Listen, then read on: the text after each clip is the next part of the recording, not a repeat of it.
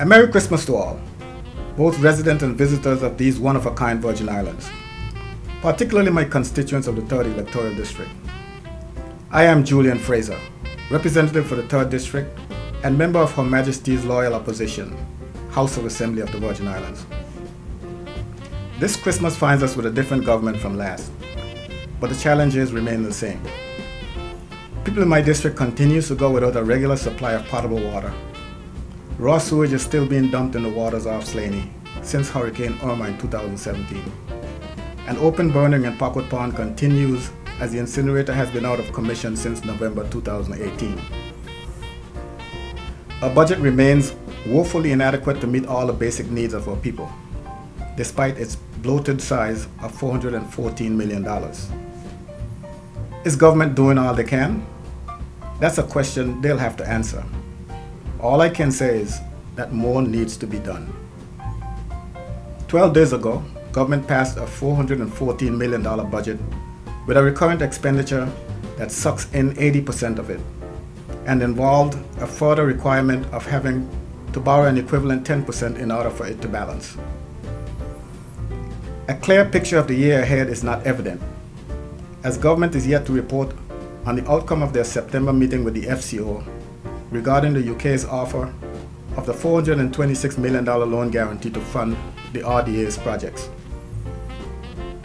Brexit is now a reality, as a frustrated UK electorate has resoundingly rejected a minority remainers of electing the Boris Johnson Tory government and ensured a January 31st departure from the European Union.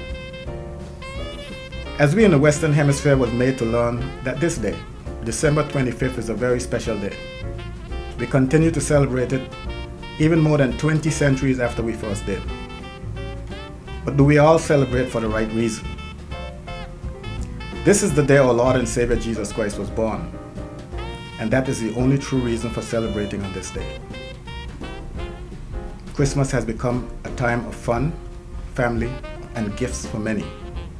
For other people, it has become a time of loneliness and end-of-year stress. And I dare not lose sight of the disingenuous commercialization of the day. I am aware that this year has brought immeasurable suffering to many of you throughout this territory, especially in my district, where I too have lost family and friends. Nonetheless, I urge you now to refocus on the celebration of the birth of our Lord Jesus Christ and leave all else behind. My heart goes out to all who mourn the loss of loved ones as I grieve their passing with you. If you are hospitalized, please know that my prayers are with you. And those of you who are less fortunate, I endeavor to do my part to change that. In closing, let me say on behalf of my wife Carrie and myself, how thankful I am to the people of the 3rd District for their expressions of love and confidence in me, for having me as their representative for this my 21st Christmas. I thank you. And may I extend greetings to all the people of the territory, particularly my constituents, both those at home in the BVI and in St. Thomas, St. Croix, and St. John, United States Virgin Islands. May each of you and your loved ones, both near and far, have a Merry Christmas and a happy and prosperous New Year.